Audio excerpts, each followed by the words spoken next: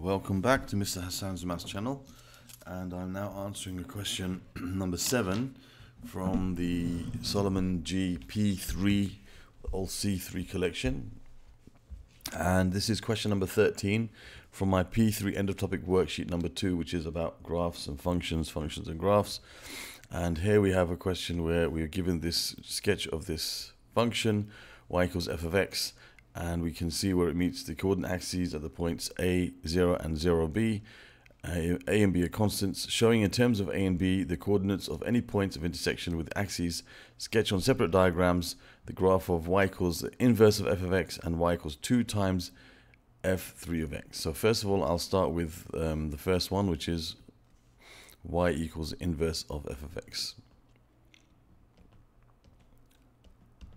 Okay, so you have y equals the inverse of the function f of x. Now the inverse of a function is its reflection in the y-axis, in the line y equals x. Sorry, okay, in the line y equals x. Okay, that's the inverse of a function. So to draw the inverse of this, you have to reflect it in the line y equals x, which is this line over here.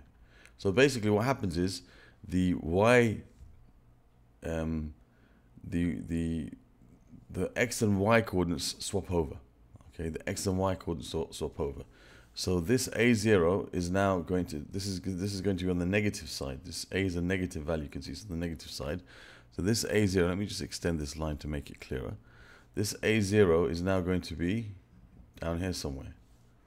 Okay, reflected in the line y equals x. So it's going to be 0a. Now a is a negative value, of course, because it's on the negative side of the x-axis. Okay, so that's 0a, and the point 0b is going to be now the point b0. It's going to be like this. So it's going to go through these 2 points, all right? And this point is also going to be reflected in the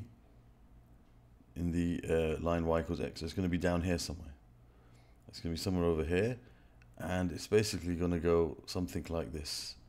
It's going to go through there. Oops, it's going to go through there, and there, and there. So it's going to have this type of shape. It's like a reflection in the line y equals x. So I've drawn it on the side here just to get an idea of how it looks. So I know it's going to go through the point B0, sorry, not BA, B0, and the point 0a, and a is a negative value, of course, and it's going to have its like kind of this curved point over here. It's like the vertex almost. It's kind of cut off over there, down here somewhere. So let me just extend that a bit. Okay, let me just write this a bit neater. So it's going to have, this is going to be B and 0, and this is going to be 0a, and it's going to turn somewhere over here. So it's going to look something like this. Move this a bit closer so it looks better. It's going to have this kind of look to it like this. I'm continuing like that.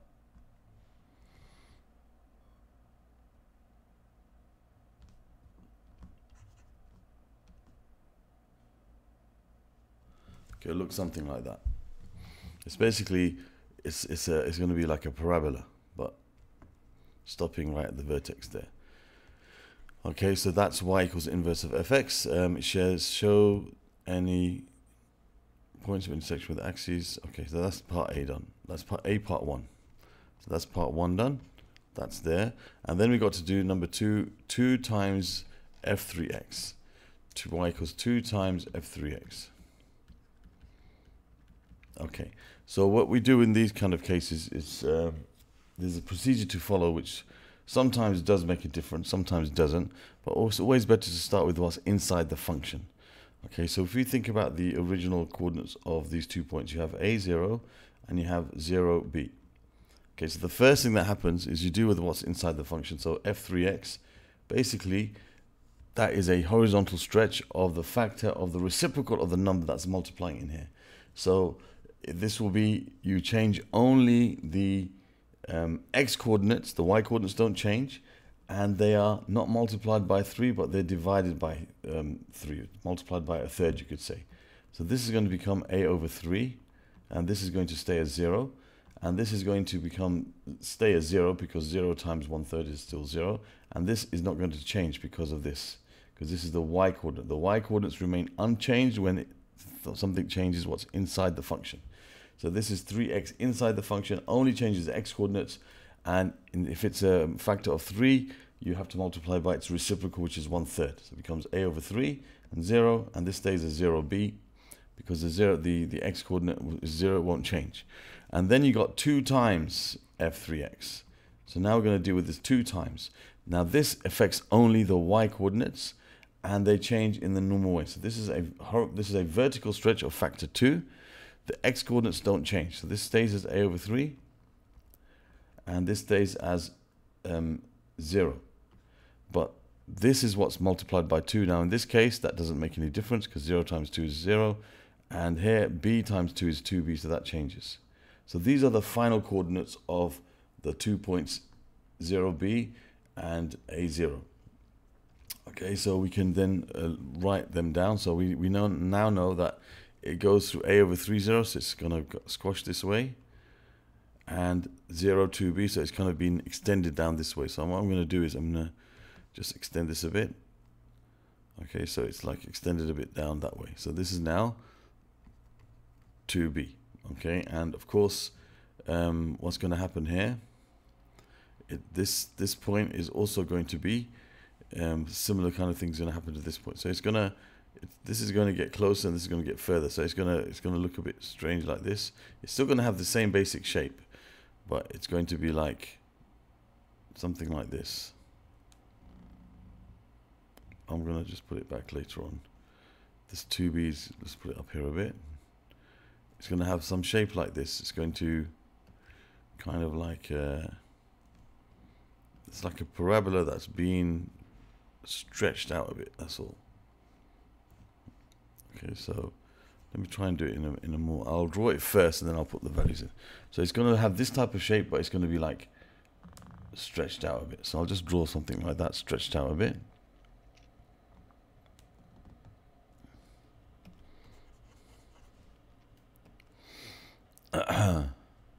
Because that's also going to get further away from there.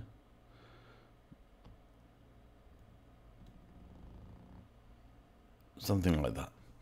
Okay, so that's going to be a over 3, and that's going to be 0 and 2b. Okay, that's going to be a over 3, and that's going to be 0 and 2b.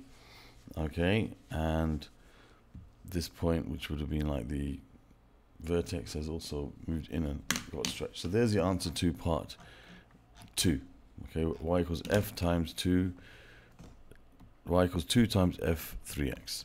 Okay, so there's part 2. And now for part 3. And now for part B, it says, given that f of x equals 2 minus the square root of x plus 9, where x is a member of the real numbers and x must be greater than or equal to minus 9, find the values of a and b. Now a is the x-intercept. Okay, that's a. And the y-intercept is b. So the x-intercept is found when y equals 0. So if we substitute y equals 0 into here, we'll have 2 minus the square root of x plus 9 is equal to 0. If we solve this, we'll have 2 equals the square root of x plus 9. Squaring both sides, you have 4 equals x plus 9. So therefore, x is equal to 4 minus 9, which is negative 5. So x equals minus 5. Okay, so that's the x coordinate. That's the point 5, 0. When y equals 0, x is 5. So I know that this is 5, 0. So I can see that the value of a is 5. So I can say therefore a is 5.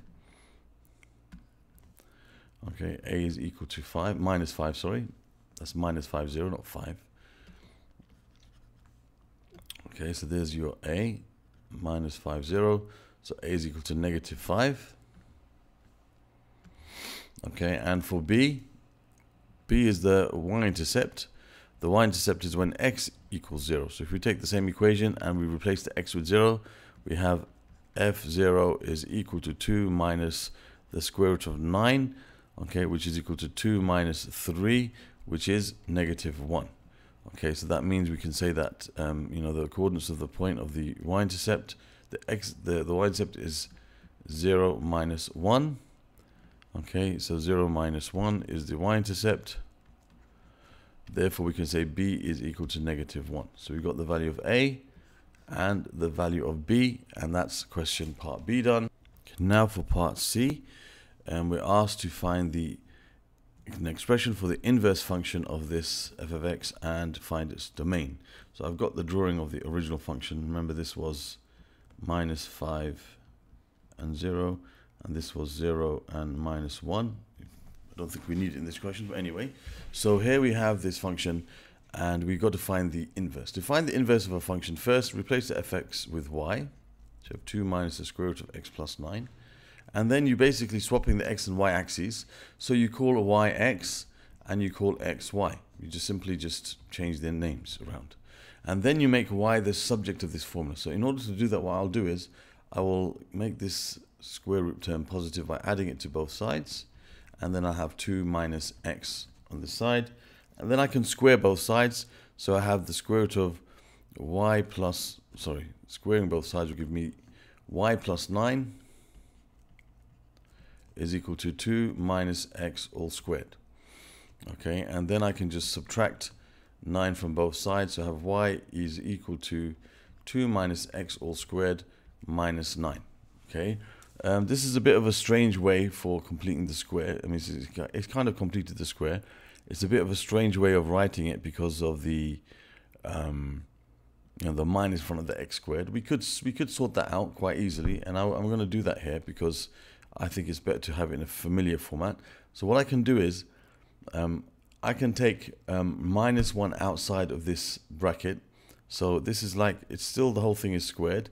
I'm taking -1 outside of it. This gives me -2 plus x, which is x minus 2. Okay, and that's a -9.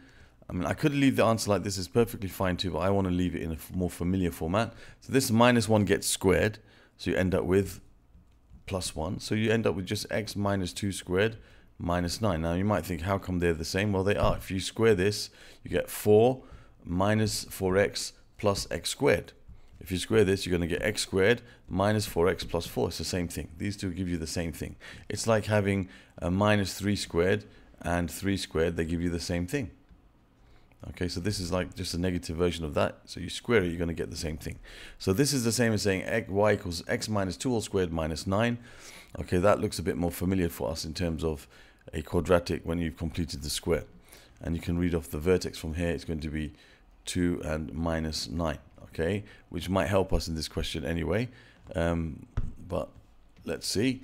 So we know that that's the inverse function. Either this is fine to write your answer like this, and this is fine to write your answer like this, but we must state the domain. Even if the question didn't say and state its domain, especially as the function has been restricted, you must always state the domain. So if you don't state the domain, even if the question doesn't tell you to, you will still lose marks. Okay, so it's very, very important to state the domain of these functions. All right, so now the domain of the function, of the inverse function, is going to be the same as the range of the original function. And this is the original function, and the range of the original function is from here downwards. And we can see that the value of this point here, okay, is going to be where x is, this is -9. This is where x is -9. When x is -9, this is where you get the limit of this, because this is one of those square root functions, right? So this cannot be less than -9. If it's less than -9, then you're going to have this thing undefined. So x must be greater than or equal to -9, as it states here. So therefore, we need to find the y value when x is -9. And obviously it's 2, because when x is -9, y is 2, which kind of fits into the vertex of our inverse function that we drew before. So this is 2. Okay, this value is 2 here. So the range of this function is y is less than or equal to 2. That means the domain of the inverse function is x is less than or equal to 2. Okay, x must be less than or equal to 2. All right, that's the domain of this function here. Okay, so this is the domain. You can say x is a member of all the real numbers, and x is less than or equal to 2. And there we have the answer to question part C from this end of topic worksheet question 13, and from question number, what was it? I think number 7 from the Solomon G P3 or C3 collection. Other questions you might want to watch from this particular Solomon G paper, as I answer them, will be found in this playlist that should appear somewhere over here. Other questions from this particular worksheet, this end of topic worksheet on graphs and functions from P3, can be found in the playlist that should appear in this area. Other questions from functions and graphs from P3 in general can be found in this playlist. You can subscribe to my channel by clicking on the link in the middle. And other material you might want to look for can be found in the description under the video. Thank you for watching, and see you soon.